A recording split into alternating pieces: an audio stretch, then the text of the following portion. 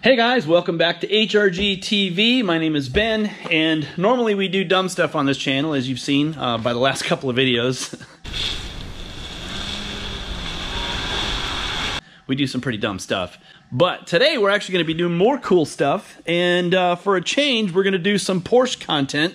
This is a 2008 Porsche Cayenne, finished in Grandpa Green, which I'm told by the owner that this is going to change. They're going to redo the paint, probably put a wrap on it or something like that. And they went ahead and had the wheels done before they brought it to me. That's why the wheels are brand new painted and they're gold. They don't exactly match the green, but I think he's going to be doing something that's going to look good in the end. So don't judge too much on the wheel color because it's not the final product. But anyway, this is a Cayenne S.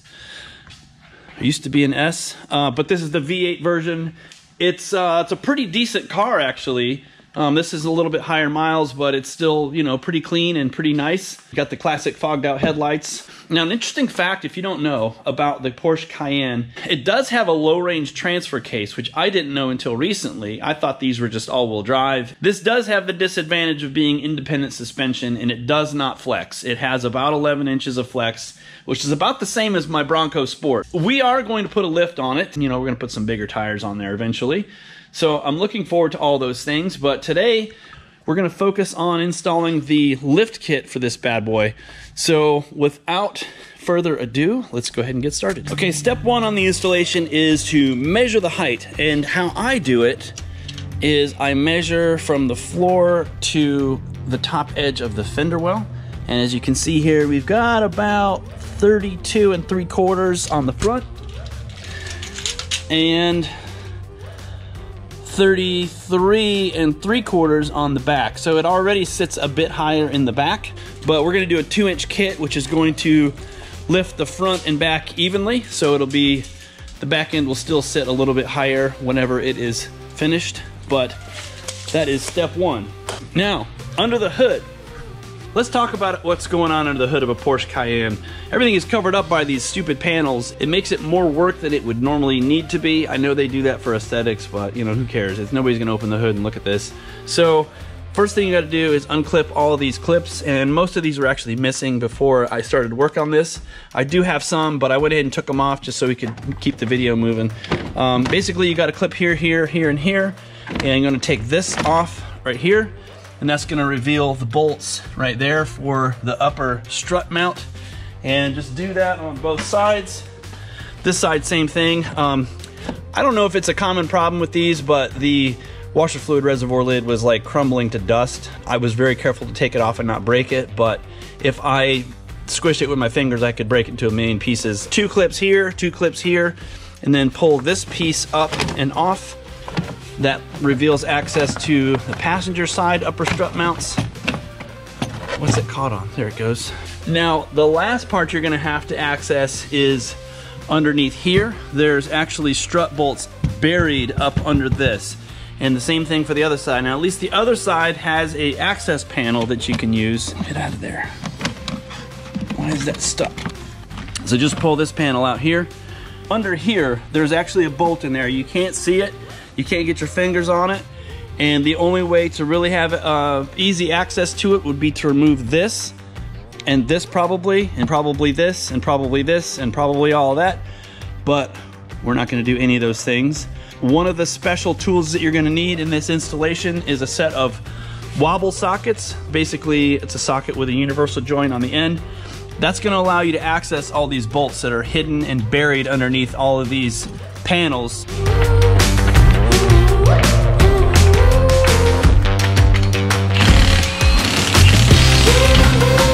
All right, first thing you're gonna want to do is remove the brake and ABS lines off of the spindle here. And it's pretty easy to do. You're gonna pull this off here like this, and pull this off like that. Push it over just a little until it comes off like that. Now this one's a little bit tricky, but you're gonna wanna push down right there on that little clip, and then it just comes out. And then this, you turn, and then it just comes out like so. So that's the brake line disconnected, so that's out of the way now. Oh, and there's one more, excuse me. It's right here. There's this one, and that comes off, and there you go. Now that's out of the way, we can continue on. Next thing you want to do is remove this nut right here, and that is a 18 millimeter.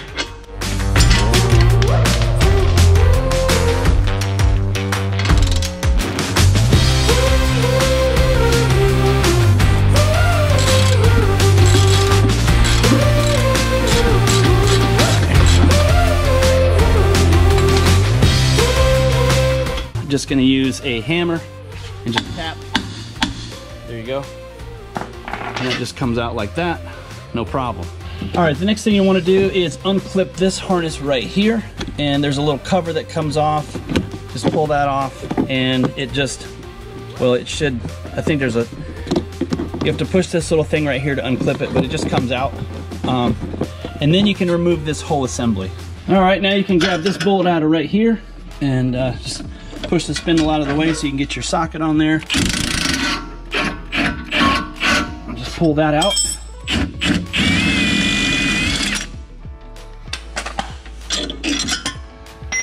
Okay, push that out of the way. Loosen this bottom one up too. And then push that out of the way. And now we've got to do this bolt here.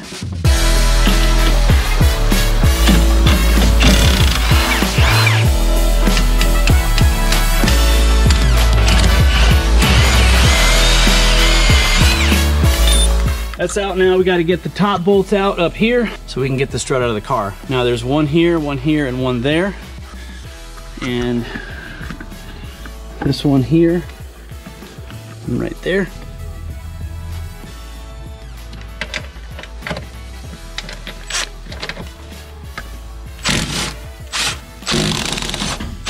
This bolt back here is a lot more of a challenge. Now what you have to do is get up in there. The tricky part is getting the tool onto the head of the bolt. And once you get it on, it just comes out. So just keep that in mind. This bolt is a real big pain in the butt.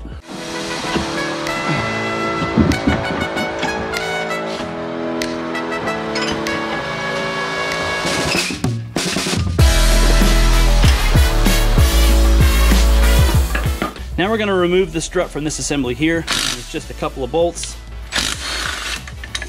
12 millimeters.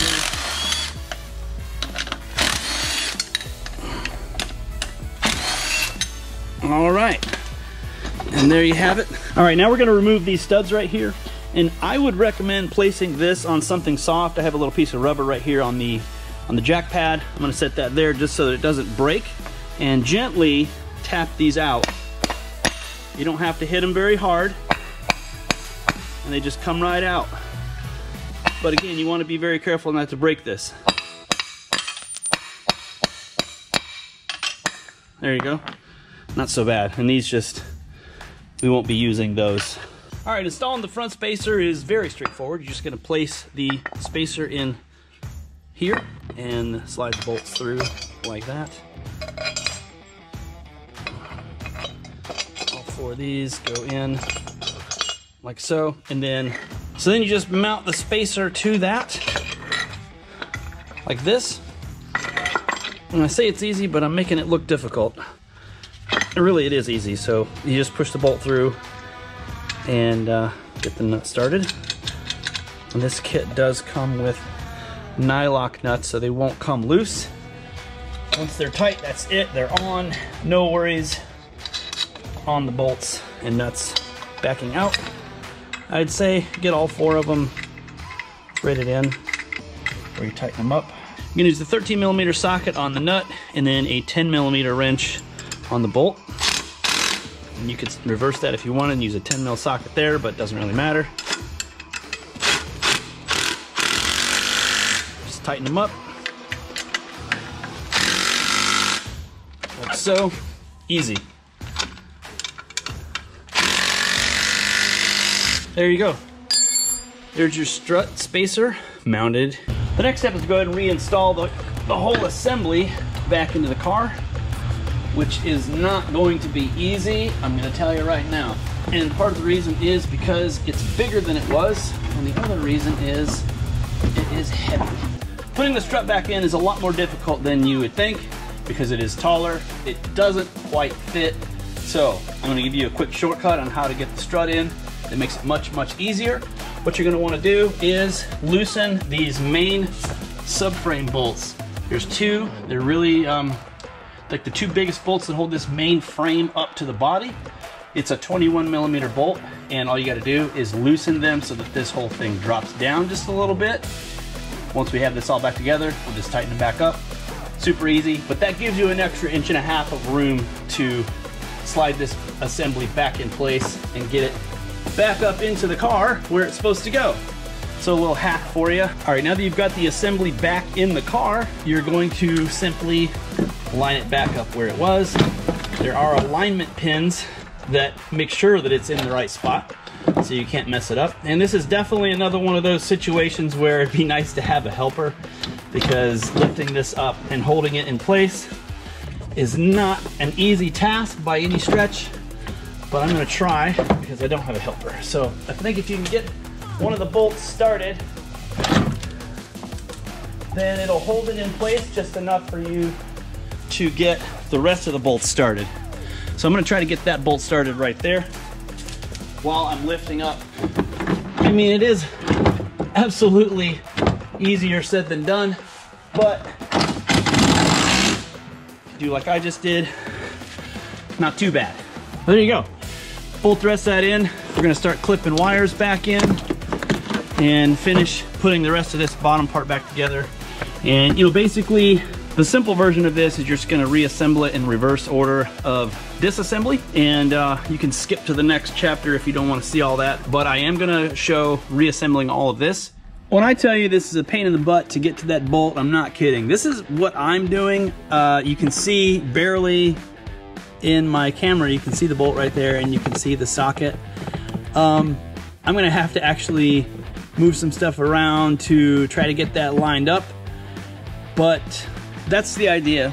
I think versus removing all of this stuff in here, to just use this.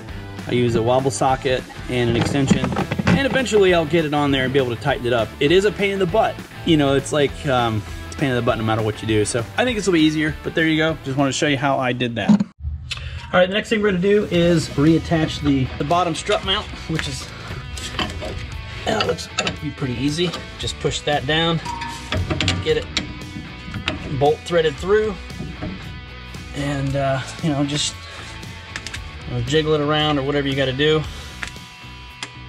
to get it back in place. There you go.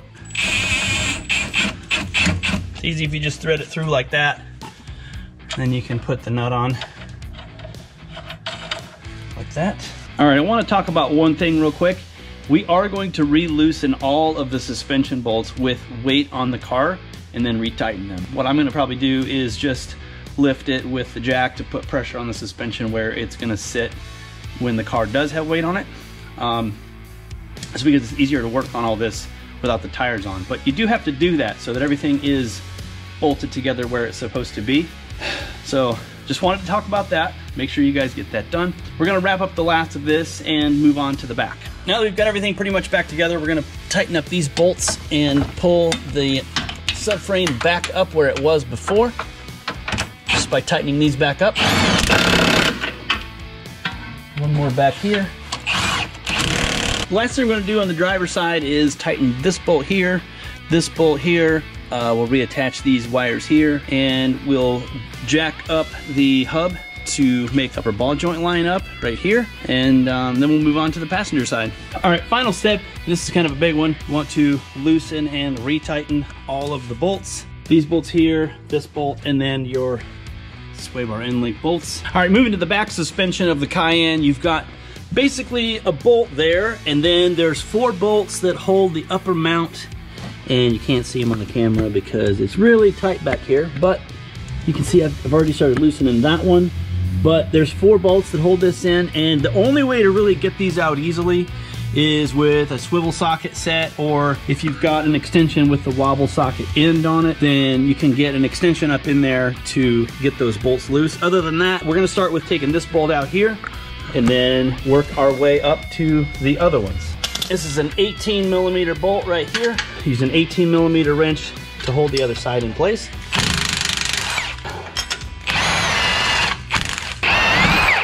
There you go. All right, now these bolts back here are a 16, just like the front. And as you can see, I've already pre-loosened these just to save time in the video. There you go. Throw this over here so that it gets lost. Okay, next thing you want to do is remove these 4 nuts on the top of the strut mount. 13 millimeter, come right off. And there you go. Pretty straightforward there. Now, the back spacer is going to mount back on to those studs there, and then it comes with its own studs that go through. All right, the next thing you want to do is we'll go ahead and mount the spacer onto the strut itself, and you will reuse the OEM hardware on that, and then you'll tighten them up once you have all 4 of them on. All right, once you got all those tightened up, you're gonna mount this back in the strut mount here, and just bolt it right through like so. The strut spacers come with their own studs, and then the kit will come with these new nuts. These are nylock nuts, so they won't just come loose on you.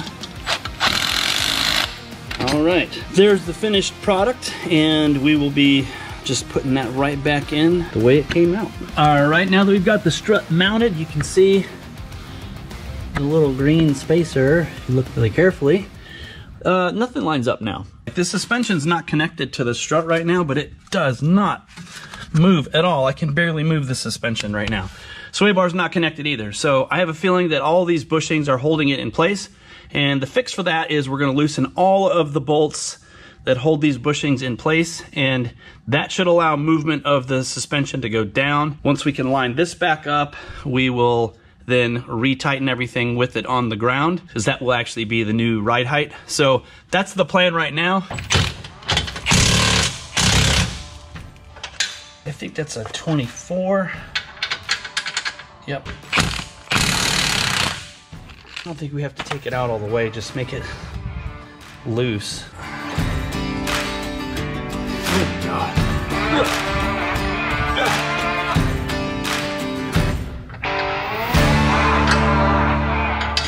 All right, guys, it's worth mentioning at this point that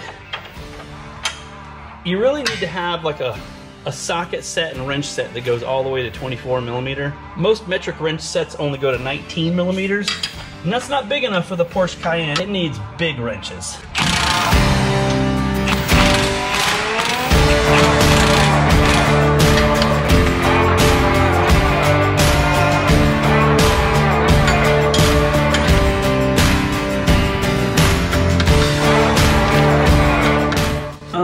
Yeah, that did absolutely nothing. It looks like we are gonna have to loosen every single bolt on this back suspension, as it just does not move. Loosening all the suspension on the one side helped a little, but when the suspension moves down, this arm here actually contacts the sway bar, which stops downward movement on that side. So now we're going to disconnect this side of the sway bar so that it will drop the rest of the way. Okay, now we got free movement on the sway bar, sort of. Man, everything is just so stiff. Doesn't make it easy to do this job. See, the sway bar is contacting it there, keeping this arm from going down. But now I've disconnected both sides, and it hasn't helped. Okay, so I think what we're gonna have to do is completely remove the sway bar. So much work. Easy to see why I don't do this for a living. Now, that's out of the way. Okay, now that we've got the sway bar loose and out of the way, we're going to be able to get better access on... That's the wrong way, Jono. All right, so as you can see, we're a lot closer. We removed the sway bar and all these bolts are loose now. We could just about push down and get it to line up. All right, so for this part, fuck, something bit me. It's goddamn spiders. There's spiders floating around on this thing. One of them got me. For this part of the install, you'd be better off having a helper. Someone can push down this with their foot and another person can thread the bolt in right there. I'm here by myself, so I've got to improvise. It's really close though. Look at that. I mean, it's really close. Nope. How do you figure this stuff out? How do you make it work? I don't know. I don't have a decent set of pry bars either, which sucks because I think I could use one right now. It's just, everything's so rigid. It won't flex. Nothing moves. All these bolts are loose, by the way, and this still does not move. The suspension back here, I think it's just the design of it. It just does not move. Isn't good for off-roading. You want flex, you want movement. If you're climbing over an obstacle, you want it to be loose. Ooh, I didn't loosen that, did I? All right. I thought I had loosened all the bolts, but I found one that I forgot. And as soon as I turned that last bolt, the whole thing moved. So it is important to get every single one of them. Okay, so now all I have to do is push this into position. The bolt should go right in. Look at that. There you go, people. Jesus Christ. And then the sway bar is going to go on like so. Okay, how about that? We got it in there. So the key to doing the back suspension is you have to loosen every single bolt in all of these arms. And that allows everything to drop down a little bit in order for the bolt down here to line up. You wanna leave all these loose until there's weight on the car because you want to have the bushings tightened in their normal position. Battery's dead on the light. Great. All right, that pretty much wraps it up for the installation on our 08 Cayenne here for the 2-inch lift kit from HRG Engineering. And I wanted to just do one quick walk around and a measurement of the height difference before and afters.